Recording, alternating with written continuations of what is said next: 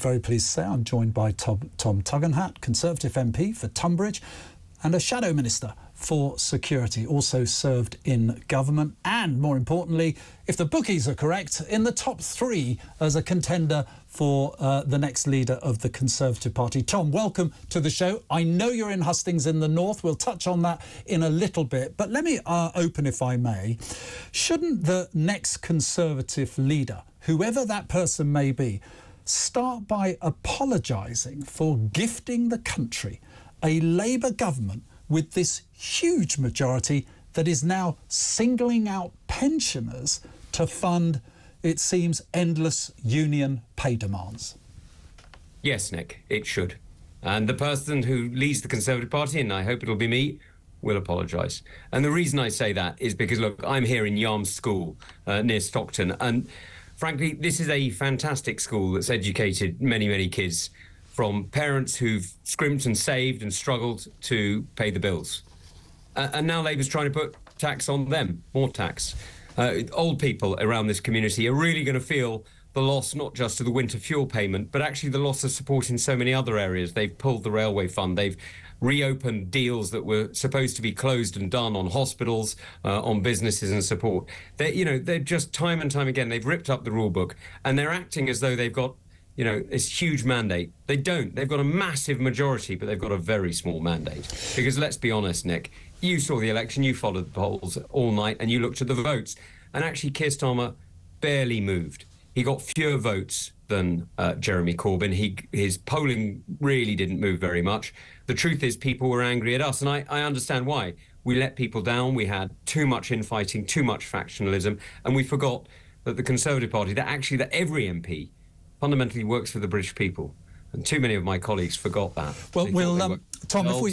party, but not the country. Tom, if we may, we'll come back to unity, which you are putting a lot of emphasis on. But you're up in the one part of the country, I've probably got this wrong, but the one part of the country where the local leader is actually a Conservative. There's not many of those in the regional mayor, Ben Houchen. Why are you up there, apart from the hustings? Can you learn anything from Ben's success that you can translate onto the stage of national politics? Absolutely. There's a huge amount to learn from Ben. And what Ben's demonstrated is that there's the best side of conservatism, that the state has a role, the government has a role, but it's not the same as society. And what Ben's done is he's managed to tie those bits together so that the state has helped in redeveloping Teesside. Now, look, 8 years ago, in 2017, when he came in, the Redcar Steelworks were an eyesore and a crumbling cost on many, many people, including the UK taxpayer, but also on the people of Teesside.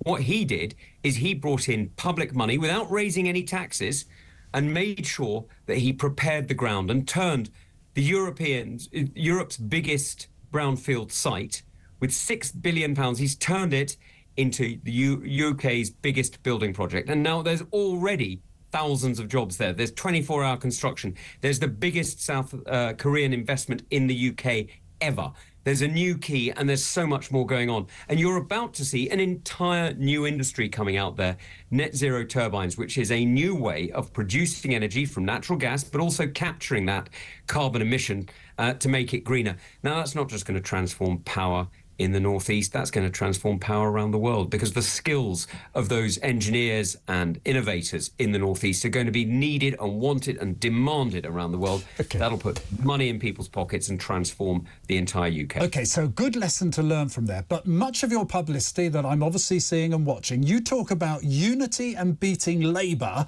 as if you like, your mantra.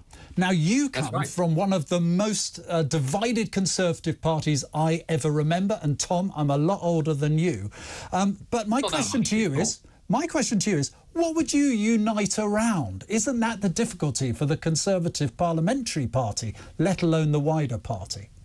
So, Nick, actually, I don't agree. I mean, the reality is when you look at what has divided Conservatives in the last 5 years, actually, it's been what some people have called the narcissism of small differences. We've forgotten what unites us because we've focused on what divides. If you look at what unites us, it's the objection to these tax-raising Labour governments that have consistently put the British people second and their own political interests first. They want to stuff the pockets of their union bosses, not help people who are already struggling in the UK. And we need to make sure we remember that. Because as Conservatives, we unite around three fundamental things.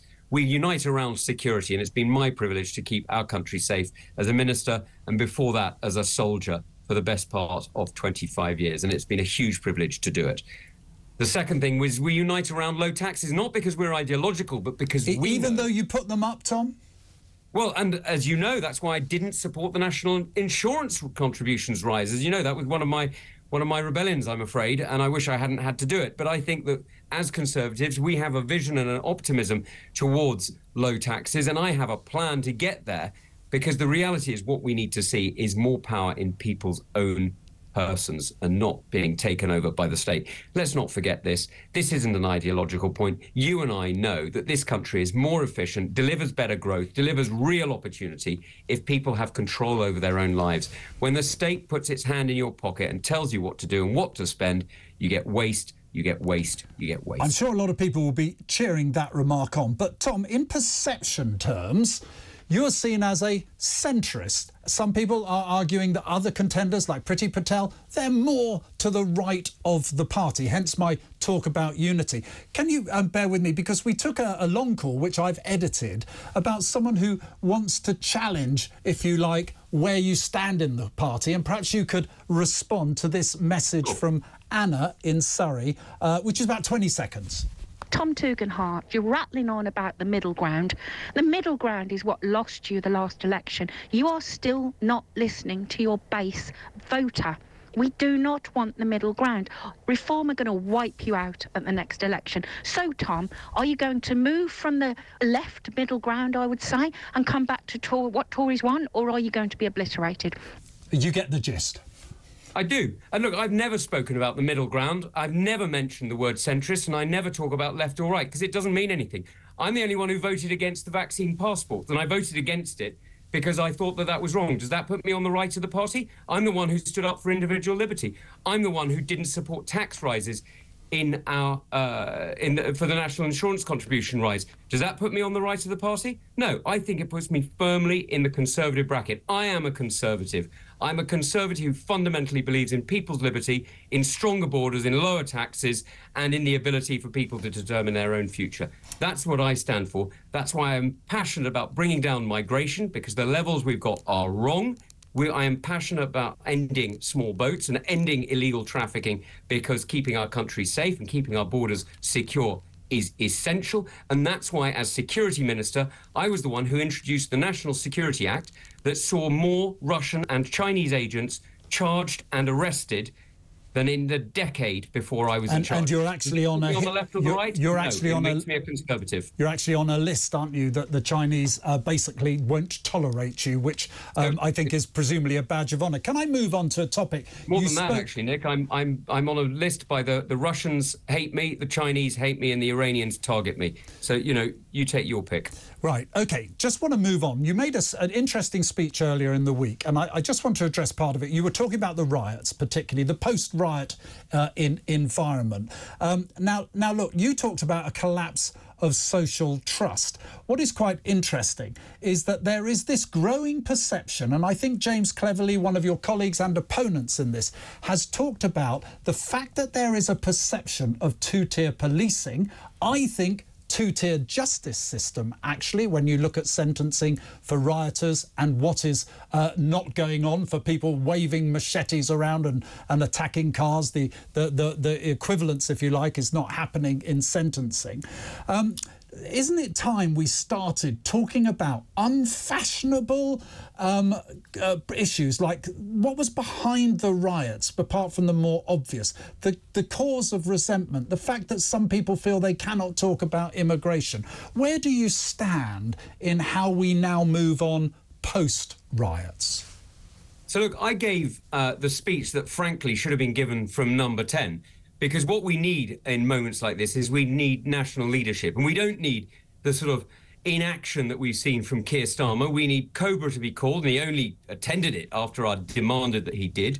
And we need the kind of analysis and understanding that really makes a difference. Now, this isn't just two-tier policing, it's inconsistent policing. You know, the truth is, different communities have been policed in different ways, in different places. So it's not even as though you can predict based on what happened last time. You can't.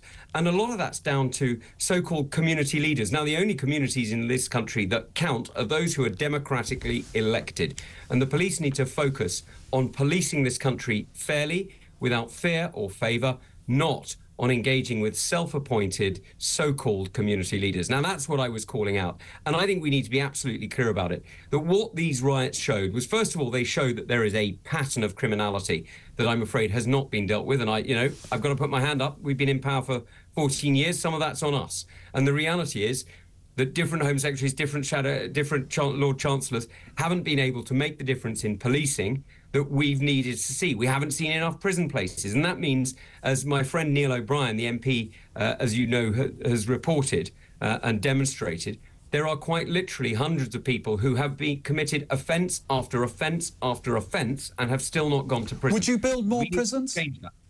Absolutely, we need to build more prisons. And by the way, we need to rationalise the prison estate. Why do we have prisons like Pentonville in the centre of town on multi-billion-pound pieces of land when we could use that money, spend the money there, sell the property there and spend the money on more prisons around the country? We need to update our prison network. We need to do better at probation. We need to help prisoners to get back into work. All that is true, but the basis starts, we need to protect the British people. If we are prepared, and this government has now said, oh, the deterrent effect helped reduce further riots. If deterrents work, should you be pressing in Parliament and commit under a Tom Tugendhat leadership that actually we need to toughen up our sentencing? Well, the first thing we need to do is build more prisons, because actually the sentencing is roughly fine. The problem is that we're not applying the sentences. People get 5, 10, 15 years for a crime and spend about 3, 4, 5, 10 years in prison. That's not okay. And the reason they're being let out early is because we don't have enough prison places. So the first thing is actually not toughening up sentences, but making sure people serve the sentences they've been given. But we don't get people being set a sentence for some of the things we've been sentenced in a riot environment where they're getting 1, 2, 3 years. A woman throwing a wheelie bin at the police in riot circumstances, absolutely crazy, deserves punishing. She's getting 2 years. We don't do that outside of riots, do we? Doesn't that just help build this sense of injustice, that there's one rule for them and one rule for others? But Nick, that's exactly why we need to be consistent in policing. And that's exactly why in the speech I gave on Tuesday, I spoke about the inconsistencies that we've seen in policing. Because we need to take the politics out of policing and let policing get back to what it should be.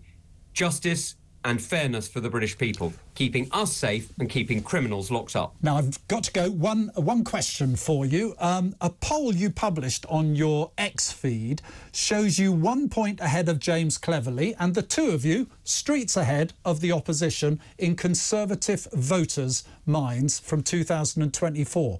Shouldn't you and James Cleverly be considering doing a Blair-Brown partnership and then walk home with the leadership? Look, I am not a believer in stitching this up. I believe that the members have the right to vote and have the right to express their views, and I'm not doing any deals, any backroom deals. I'm trusting our members. But let me just say very clearly, all 5 of these people are friends of mine. James is a really, really good mate, and he's a wonderful guy. And I'm enjoying going around the country, sometimes with him, as I am today, and usually just meeting up with members around the place. And, you know, so's Kemi, so's Rob, so's Pretty, and so's Mel. These are good Conservative friends of mine, and I'm really looking forward to having the debates that we're having and to making sure that Conservative voices are heard across the United Kingdom. Tom, thank you very much for joining us.